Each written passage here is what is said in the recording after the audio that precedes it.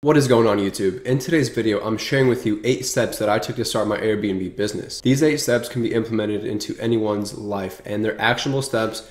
Anybody could act on them. I'm sharing them through my experience. You guys want the details. You guys want to know exactly how to get from point A to point B, and that's why I'm going to share them with you. There's 8 simple steps. Each one of them I went through myself, and you guys can take action on these steps.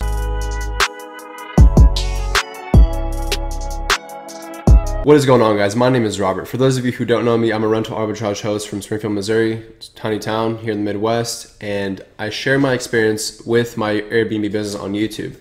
I've made plenty of videos going over anything you can think of regarding the business model. I'm not even kidding. You guys can go find my startup costs, my net profit on a monthly basis.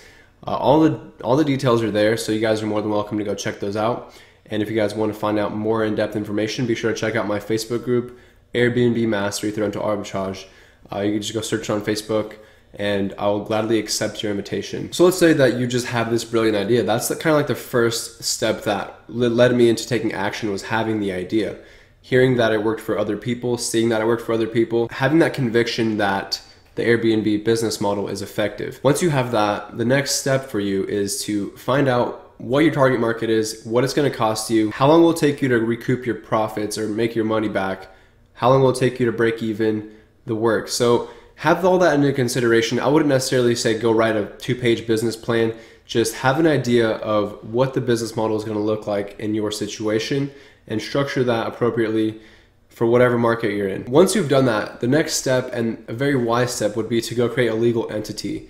Now, this is not necessary. I had a subscriber comment before and said that you don't need an LLC, which in all honesty, you do not need one, but it is highly recommended simply because you're protecting yourself from the guests, from the people you have coming into your home. That's very wise to set up a legal entity, and that way, that legal entity will give you access to a business bank account, to a business profile, which is essentially what you want to build. You want to build that right from the start. So go create an LLC or some legal entity of some sort, and once you've done that, you are now ready to move on to the next step, and that is register for taxes. You have to file for an EIN number. So once you have your business LLC or whatever, like once you've created that entity, you're able to register it with the IRS, and you're able to create an employer identification number or an EIN number. This is all stuff that I've done, and I did it on my own. It took me probably 2 hours to figure all this stuff out. So for those of you guys who are out there paying thousands of dollars to get this stuff set up, you guys are doing it wrong. And I teach you exactly how to do that in my course, and I've made a section. I think that is the selling point for my course right there, because I walk you through setting up your legal entity, setting up your LLC and your EIN number, all that stuff. I walk you through that in my course, and I know that people pay thousands of dollars to go get this stuff set up, which is ridiculous in my mind. I spent $50 in the state of Missouri to create my legal entity, my tax identification number, all that.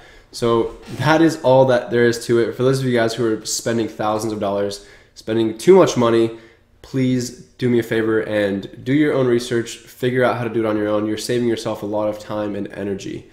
And I'm just being frank with you guys, I'm being honest with you guys. I personally know of a case where a kid pulled out a personal loan of 10 grand and spent $4,500 just to make an LLC. And this really, it really ticks me off. Oh my gosh, I can't imagine someone would do that. So guys, be very careful. Don't fall into a scam artist trap. Don't listen to what other people are saying. Do your own research. That's what it comes down to. Don't even listen to me. Go do your own research. Figure it out on your own. So once you have your employer identification number or your EIN number, you can now go to a bank and you can hand them this information, and you can open up a business bank account. Now, having a business bank account has its benefits. It keeps a very detailed account of your expenses, and you can track everything very easily. I highly recommend you don't mix your personal and business bank accounts. That just causes confusion when it comes time for tax season. So guys, do me a favor, go make yourself a business bank account. This is step 4, by the way. And these 4 steps that I've shared with you, you're already halfway there as far as getting started. There's no reason why you shouldn't be able to start today. So you go to the bank, they give you your business bank account, and most likely there's gonna be some kind of monthly charge. They're gonna charge you a service fee. And depending on the bank, it could be cheap, it could be like a little on the higher end. I'm spending $10 a month to keep my business bank account open here in Springfield, Missouri. It's super cheap. I think it's on the lower end of bank accounts. I know some bank accounts charge like $30 to $40 a month. Regardless, you want to keep track of those expenses, and that's the easiest way to do it. So step 6 kind of should be step 1, but a lot of people don't know how to deal with this stuff, and a lot of people run away when they hear this. So guys, step 6 is honestly get your listing, get the property permitted, get the proper licensing that is required for Airbnb and short-term rentals. Without these permits, without the legal regulated side of Airbnb, you're probably gonna face heavy fines. I'm talking 20 grand, you know, $1,000 a day fines, $20,000 a day fines, who knows. I've heard of very extreme instances where people are getting fined for not having their permits for the short-term rentals. So guys, go to City Hall, go speak to whoever's sitting there at the building and development desk and ask them what is required for me to operate a short-term rental for this zone, for this zip code, and they'll be more than happy to share that information with you. That's their job. They're paid government employees. They're sitting there waiting for you to come by and ask them. And simply go there, tell them I have this property at this address. I want to know what it will take for me to have this license for short-term rentals. So once you're regulated, that's half the battle right there. I'm actually going to pick up my permit for my listing today. For all of you guys who have been waiting and keeping up with my story, I'm finally picking up my permit for the short-term rental that I currently have here in Springfield today. I'll share more of that experience in another video. Getting your permits and proper licensing is such an important step. Make sure you do that. The next step for you is to go get business insurance. This is step 7. This is important because you're gonna end up having employees. Maybe you wanna hire cleaners in the future. Go ahead and do the research. Go ahead and look into the business insurance aspect of everything. And once again, if you're doing rental arbitrage, you might need to get renter's insurance. And this is probably required. I wanna say that the Airbnb host guarantee is not insurance. I mean, they make it seem like that. They sell that like as, you know, up to $1 million of coverage.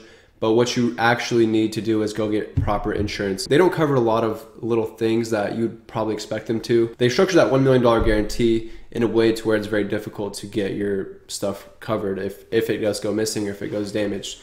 So be sure to do your research once again. The next step for you is to have an action plan. So take action on these 8 things and I guarantee you'll have a listing before you know it. Now, I didn't really go into details on how to pitch the landlord. I didn't go into details on how to acquire the listing. I'm assuming you've already done that and you've done the market analysis, all that stuff. So from step 1 to step 8, any of you guys watching this right now can take action. So taking action has been a thing I've battled with in the past, and I've learned, and I want you guys to take note of this, I've learned that the best time to act is now. Don't wait till tomorrow, don't wait till the next day. There's no such thing as perfect timing. The perfect time is now. And guys, I mean that with all my heart. For any of you guys watching this, these are 8 brief and actionable steps I'm sharing with you guys today. I know I didn't really go in depth on them. I just think that they're very valuable pieces of information. And if you want to just write them down 1 through 8, you already know what you have to do. I'm at where I'm at today because of the action I took. And without that, guys, who knows where I would be? I'd probably still be stuck at my job, or I'd be scrambling to find a way to make ends meet for myself. Thank you so much for watching this video. Be sure to smash that like button and subscribe to my channel. I post Airbnb and rental arbitrage related videos, investing videos. I do talk about Stash Invest. My Stash vid just hit 15K and I'm making an update video soon. So for all my Airbnb audience, expect a Stash video soon. One of my subscribers requested that I make an update video. I think that's just proper. So I think you guys will find a lot of value in my channel, and I would appreciate if you would hit that subscribe button and share this with anybody that you think could use this information. With that being said, guys, I hope you all have a great day, and I will see you guys all in the next one. For any of you guys who want to learn more in detail on how to get started with Airbnb, I put together this course which will constantly be updated with information. For a one-time payment, you are getting a source of information that is going to be forever updated. I myself have personally spent up to $600 for a summer school class at a college and haven't even gotten the credit for it. So like, I think education is shifting, guys, and I definitely think you guys should consider something like this if you don't want to sift through tons of information online trying to piece together ways to build your business and build your empire. So I'm gonna go through some of the curriculum real quick, guys. I go through a step-by-step process and I talk about mostly everything you would need to get started, right? Like most of you guys have all these questions regarding the business model. Well guys, what I have put together here is all that information and access to myself. Once you are enrolled in this course, you are my priority. That is something that I want to make very clear from the start. This is something that I look at as a long-term development with you guys and building a relationship with you guys. So I want to make sure that you guys have success with your listing, and I'm going to be there for you guys, and I'll have a more personal connection to you once you join. Once again, I mentioned at the beginning of this video that I give you guys the process of starting and setting up your legal entity, and that alone, guys, is worth the price of the course because you're paying LegalZoom $300 up to $400 depending on the state you're in. You're paying someone for the service of setting up your entity. And like I said before, I know somebody who has just dropped 4,500 bucks for an LLC, and I show you how to do it the cheapest way possible.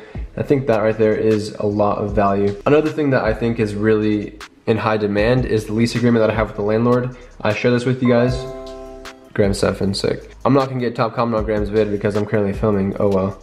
But yeah guys, I definitely think you guys should check this out. I give you tons of information, and I'm adding information to it as, you know, as we sit here. I'm currently working on a bunch of curriculum to add to it to make sure that it's valuable. Once again guys, if you wanna just take action today, you'll have complete access to me.